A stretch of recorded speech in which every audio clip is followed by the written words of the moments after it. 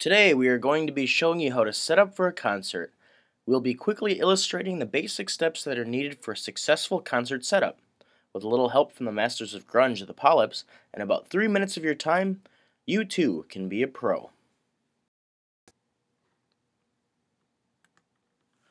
First of all, what you'll need to do is take all of your equipment and get it roughly set up where you want it. More specifically, you need to set up each band member's station. It will be fairly obvious that the cords, amps, pedals, head units, instruments, and drums, etc. need to all be grouped near where their respective member will be standing or sitting. The rest is up to you. Now, let's meet the help. This is Brad. He plays secondary guitar.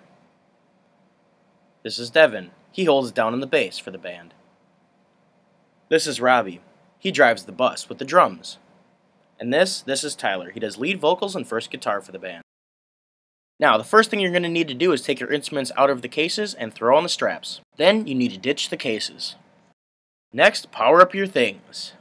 Then you're going to want to take one end of the cord for your instrument and plug it into your amp. Next, you're going to take the remaining end of the cord, wrap it around your strap so it doesn't get pulled out, and plug it into your instrument. For effects pedals, you're going to take the instrument cord, plug it into the pedals, and plug the pedals into your amp. Then, pizza break.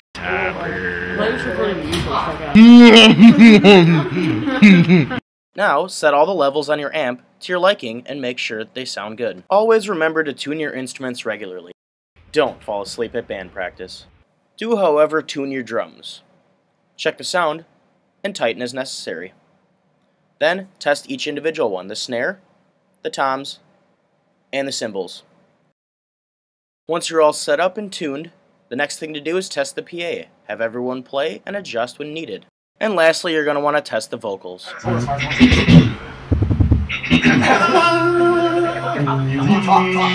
Now you're ready to rock out because you're all set up and ready for your concert.